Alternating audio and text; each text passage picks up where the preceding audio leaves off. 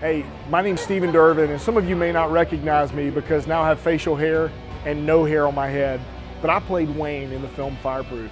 I want to tell you about the Irwin brothers' new film, Woodlawn. I cannot tell you enough how important it is that you'd see this film, how powerful it is, the clear presentation of the gospel, how encouraging it is to hear about a true story of a high school, the last high school to desegregate in Birmingham in the early 70s, and how God, through the Jesus Revolution, radically changed hundreds and hundreds of kids and even schools.